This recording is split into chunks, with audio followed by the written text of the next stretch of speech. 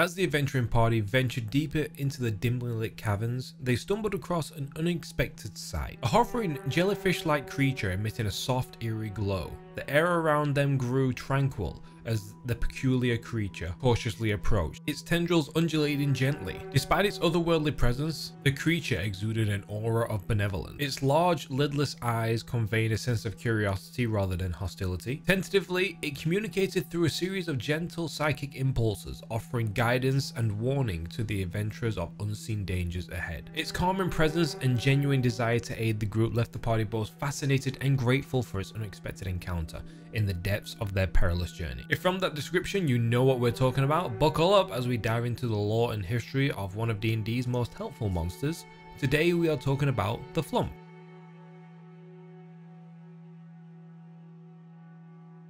Hello and welcome to Dungeon Deep Dive, where we talk about all things D&D monsters, from monsters and their lore to their publication history, where they originated and how you could use them in your D&D games. In today's video we're going over the jellyfish denizen of the Underdark that warns adventurers of dangers ahead, the Flumph. It begins its first lease on life in the 1981 Advanced Dungeons & Dragons Fiend Folio book, where they are actually the only creature in the entire book that has a lawful good nature. They are described as saucer-shaped and pure white in colour.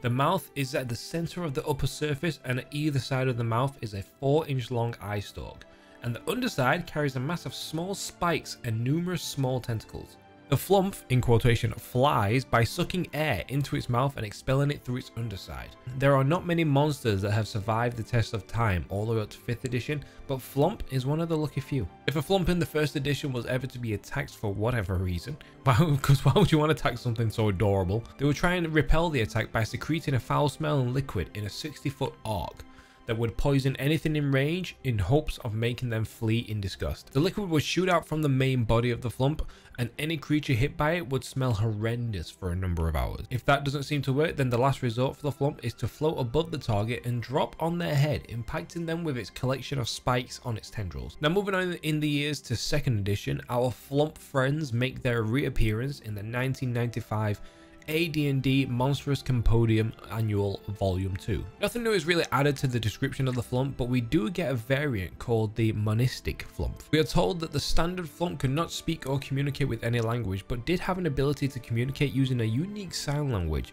that makes use of their tentacles and eye stalks. There are some monistic Flumphs that can speak and understand common and other languages though. We get a detailed description on how the Flumph hunt. We are told that they hunt small lizards and other small critters by hovering just above the ground to snag them, or hiding in vines to camouflage. With them also being like a highly psychic creature, they can also feed on psionic energies in the area. If they do capture a small critter, they then secrete digestive acid into the victims until it is dead, where it will then settle on the corpse and absorb all the nutrients through the tentacles. But given a brief description of their habitats, they are primarily nomadic hunters, but do sometimes meet with other Flumphs to reproduce. The reproduction cycle of a Flumph is about every 2 years, called budding, producing 1d8 tiny Flumphs on its underside.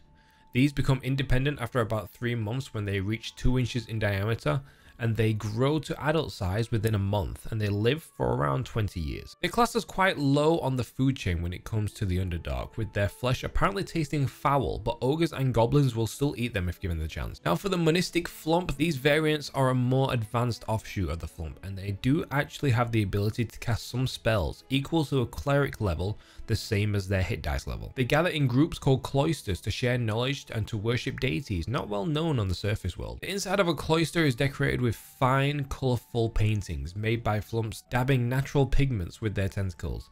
The paintings are usually abstract, showing spirals and other curved lines, though some are vaguely representational of Flumphs engaging in hunting. You can sort of see these as like cave paintings for the Flumph. Original members of the cloister are called the monks, where one cloister could hold up to 32 monks at one time, and these monks were led by a leader called an abbot. Some cloisters have been known to adopt mind witnesses and take them under their tentacles to help change their worldviews. In 3rd edition, they had their own little adventure in Dungeon Magazine number 118 called Box of Flumph, set in a generic port town where the salt mines are plagued with a repulsive stink. The PCs are hired to keep an eye on a small-time hustler and learn he kidnapped a family of Flumphs. After that, little April Fool's jokes popped up through the years involving the lovable jellies, with articles being made called Lawful Great, One Flumph's Epic Journey to Herodom, which includes a stat block for a male celestial Flumph. In 4th edition, as part of the 2009 April Fool's joke, a stat block for a Flumph was published in the Fool's Grove Dungeon Delve article. Nothing else was really published on them besides that. It was quite barren for the Flumph. Now coming on to the current 5th edition, Flumphs made its mark in the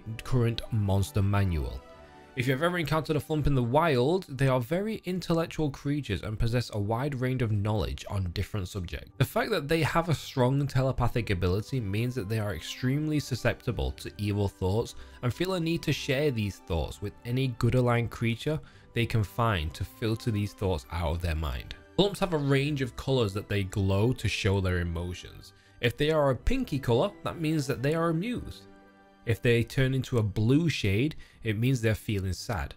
And if they're glowing green, that means they've had their curiosity piqued. And if they start to glow a menacing red colour, that means that there is something irked them and made them very angry. Sometimes Flumphs are actually hunted because some of their body parts can actually be used to craft certain magical potions. Specifically the brain, when powdered down, can be used to make levitation potions. And the inner lining of their tentacles can be used to make oils of acid resistance. Even the glands in their body that they use to shoot out their foul smelling defense spray is actually a material component for the spell Stinking Cloud. Okay, so we've gone over the history of the Flumphs, their lives and their habits. Let's go over their stats in case for some reason you wind up fighting these lovable levitators. These small aberrations have an AC of 12 and a tiny wee little 7 hit points.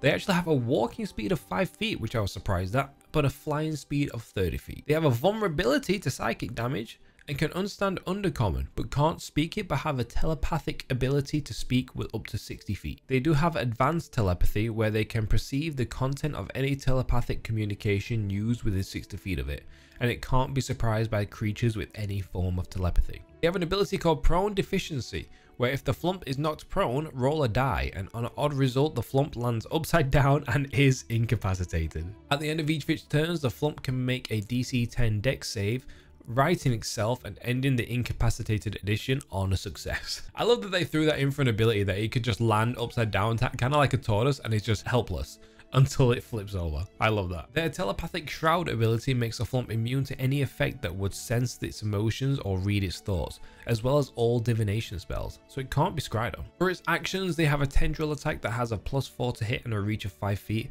and deals 1d4 + 2 piercing damage and 1d4 acid damage.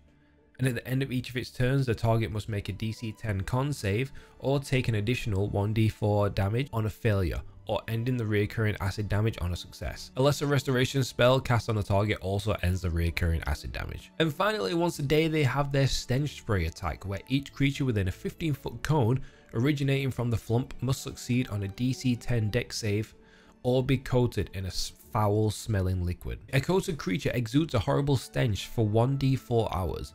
The coated creature is poisoned as long as the stench lasts, and other creatures are poisoned within 5 feet of the coated creature. A creature can remove the stench from itself by using a short rest to bathe in water, alcohol, or strangely vinegar. Now, of course, I've scoured the internet for some more variants of this creature because, you know, that's what I do. And I found some variants on the Flumph from the Reddit user or Highmark. So thank you for making these, dude. Appreciate it. Starting with the monistic Flumph, it has the same AC of 12, but it has 17 hit points, so it has 10 more hit points than the original, and has all the same abilities except for a peaceful aura, where a creature that attempts to harm the Flumph must make a DC 12 wisdom save throw or be charmed by it for the next minute, or until it takes any damage. According to the block, it does lose its tendril attack, but it is replaced with a blissful apathy attack, where each creature the Flumph chooses within 30 feet must make a DC wisdom save or become charmed and incapacitated for the next minute. I have never seen a monster that was in a Fiend Folio book be so passive. Moving on to the Flumph Infiltrator, it has an AC of 12 and 28 hit points, and this sneaky bean is slightly more tougher than other Flumphs. Similar to how the Monistic has a peaceful aura, the Infiltrator has an indifferent aura, where a creature that attempts to look at the Flumph must make a DC 12 wisdom save throw or be compelled to avert its gaze. So all the attacks against it would be at disadvantage. A creature that fails to save becomes indifferent to the Flumph's presence for the next minute and retains no memory of the actions the Flumph takes while the creature is affected. It has an attack called Spiny Drop, where one creature that the Flumph is flying over must make a DC 10 Dex save or be poisoned until the end of its next turn. While poisoned this way, the creature takes 2d6 acid damage at the start of its turn. A creature that passes the saving throw by 5 or more knocks the Flumph prone in the adjacent space. So essentially the Flumph drops on your head, and if you make the save by 5 or more, you knock it off and knock it upside down. That is hilarious. And finally we have the Venerable Flumph. This big boy is a huge aberration with an AC of 13 and 59 hit points. These guys are clearly the bruisers of the group. This variant gets an aura similar to the others called Empathic Aura, where creatures within 30 feet of the Flumph have advantage on insight checks to determine emotional states. This floating little air ball gets a multi-attack where it can make 3 attacks with its tendril pods. Speaking of which, the tendril pods have a +4 to hit and a 15-foot reach, and on a hit the target is pushed 5 feet away, and on a critical hit the target is knocked prone. You can already see that these guys are like extreme support characters. It also gains the spinning drop attack where one creature that the Flumph is flying over must make a DC 12 dex save or take 4d6 bludgeoning damage and be poisoned for a minute. While poisoned in this way, the creature takes 2d6 acid damage at the start of its turn, and a creature that passes the initial save by 5 or more knocks the Flumph prone in the adjacent space. You can repeat the save at the end of your turns, ending the effect on a success. These guys are very adorable and great to throw in a D&D game to lighten the mood if needed. Ways you could encounter this creature are, as your party is setting up camp for the night, a Flumph could float towards you, emitting a soft bioluminescent glow, and through telepathy it can communicate distress that a nearby community of Flumphs is in danger, and a malevolent force has been corrupting the surrounding area, turning peaceful creatures aggressive and endangering the balance of the ecosystem. And the Flumph can request you to assist in investigating the source of the corruption and putting an end to it. I feel that's a great story beat right there. Or you can have an encounter where you're scouring a library buried deep within an ancient ruin, and you could encounter a Flumph that was like a librarian there that keeps all the tomes and scrolls organized. This Flumph could reveal that an artifact containing immense magical power has been stolen by a group of malevolent wizards, and this artifact, if misused, could bring catastrophic consequences to the realm. And the Flumph asks you for your aid to retrieve the item and bring it back to its rightful home. But that is all I have for you guys today on the Flumph. Thank you all for watching. I hope you found this video helpful, and if there's anything that I've missed, I would love to hear about it in the comments below. This creature has been very fun and refreshing to research. I actually loved researching all this, and I didn't know a lot of stuff about it. I knew it existed, but I didn't research anything until now, and I absolutely love these guys. What monster do you think I should cover next? Let me know in the comments below if you have any suggestions, and if I pick yours, I will add your comment at the end of the video. You can find all links to all my socials down below to keep up to date, and thank you all for watching, and I'll see you all in the next one.